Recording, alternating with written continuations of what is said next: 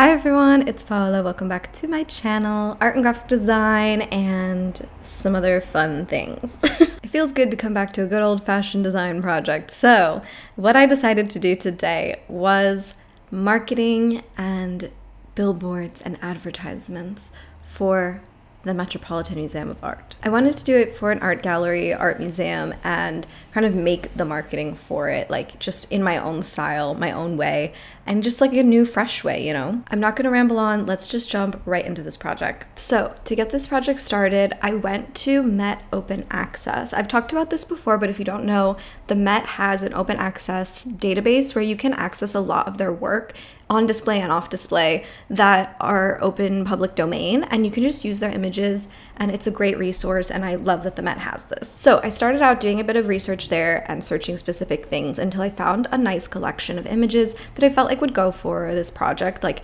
really into what I wanted to make it. I kind of wanted a sense of Renaissance in the style, not only in the images. I did look up some Renaissance images, but some of them were more modern, and you know, I had sculptures and I had some paintings from a little bit later centuries, and I just wanted that whole aesthetic. So that's kind of the inspiration. Now, I also downloaded mockups for this project to prepare, and I went to Adobe Stock. That's where I got a couple of my templates, and I really love the templates on Adobe Stock. I just am always using it. So then it was time to start designing once I did all of the prep work and brought everything into Photoshop. That's where I'm working today. And this is also my first design project using my monitor in this way on video, so I'm really excited to like show it to you because my desk and my workspace is just upgraded so much. I'm feeling so happy. So yeah, with my monitor, it just has a Thunderbolt connection, and I've connected it to my laptop, so it's just a dual screen. I don't have a computer, I have just a desktop for my MacBook, and then Thunderbolt connection, and then I get like the display, and then I just like love that I can turn it and stuff because I've turned it more toward the camera for you guys. It's just a so much better quality display, like 4K display compared to my Mac and just like screen recording. So yeah, if you like this style, definitely let me know. I'm also really happy with how it syncs the color modes from my MacBook. So yeah, definitely perfect for me as a designer and YouTuber. So yeah, that's kind of why I wanted your feedback, just to see how this video goes. But anyway, back to what I was designing. So I opened everything in Photoshop, and I got to work on the posters first. So this mockup had 3 posters, and the great thing about this mockup is that it had the dimensions. So I just started working based off of the dimensions that were written on there so that it would fit perfectly. So I kind of designed 2 mockup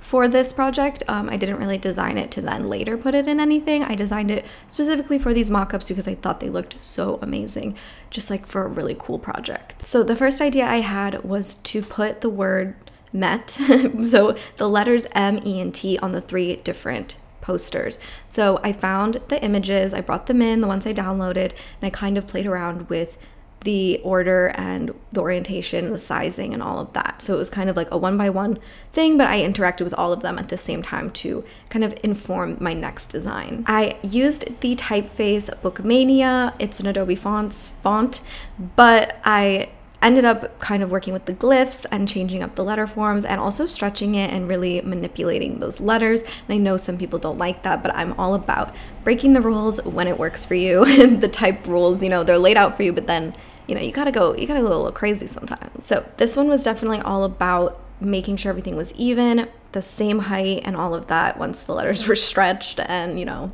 you can sue me if you want, but I don't really care. And then I decided to erase the bottom of the letter form so they did kind of look like they were fading away. I really liked that look, and I really liked how the pictures looked with like the white type on top of it. At first I thought I would do a gradient on the letters, but I just feel that this looked so much cooler and so much more like the style I was really going for. So bringing that all in was definitely like experimentation. I kind of just played around with it at first to see how it looked, and it looked really, really good, and I'm really happy with that. I ended up flipping some of the letter, like the letter to the picture, because I felt like it looked stronger in another way.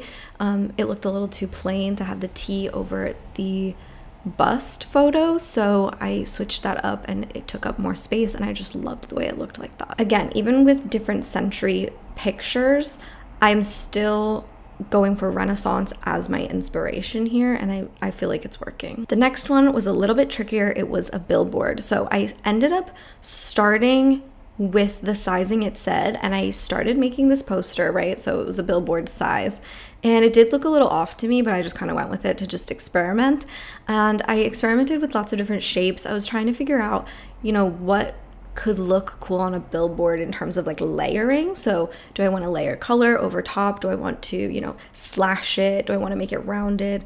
I went with like this little rounded tube cylinder shape, and I started playing around with like the letter forms that I wanted to do, and of course I wanted to keep consistency, so I kept the same type and I started adding in the different elements. Now, I didn't love it at this stage. I was a little bit conflicted on what I wanted to do, and I brought it into the mock-up itself, and then that kind of helped me start actually designing it a little bit better.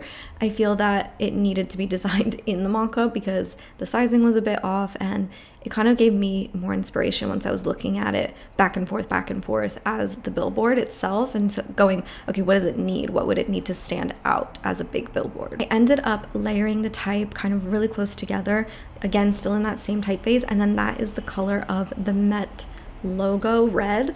So I just used that red color, and then I added in a little bit of different type and added in like plan your visit today, like that type of stuff for the billboard, something to bring your eyes in if you were walking by. So yes, that was a bit of a process with the billboard design. It was very experimentational. Is that a word? Whoa, that just came out of my mouth. Okay. Experimental. I'm dumb.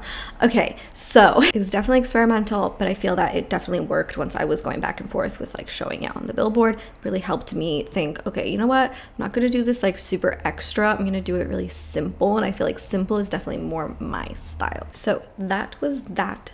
The billboard looks great. I know that I'm breaking a lot of type rules here. I feel that people might not like it. I love breaking type rules because I do understand typography really well, and I've worked in it for a really long time. I'm very, very experienced in typography, but I love breaking the rules when necessary, when I find necessary, and I love how this looked where they're touching, they're almost overlapping, and it does look a little off, but it still brings you in. And last but not least was this other extra poster. So I didn't want to put the same posters from before in here. Well, obviously they didn't say Met altogether.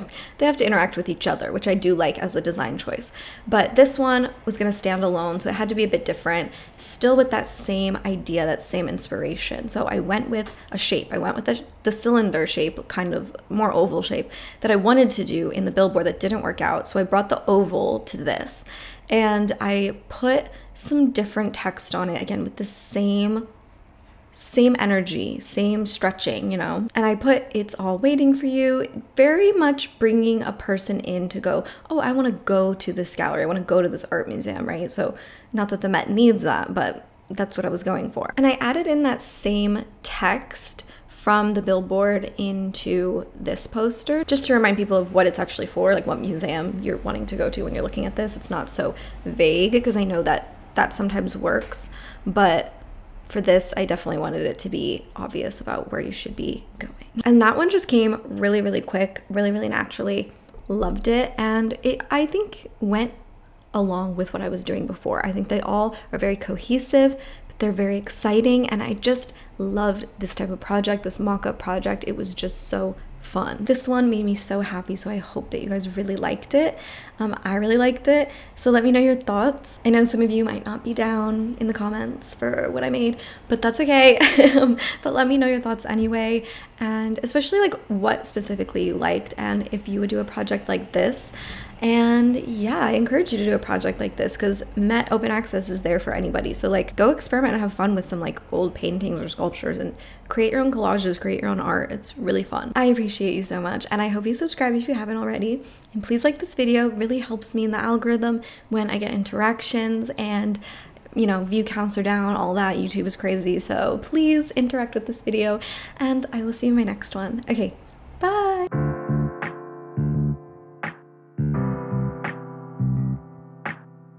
You know what I'm gonna do? I'm gonna move this to the floor. Hold on. Oh, don't look at my pajama bottoms. Oh my god.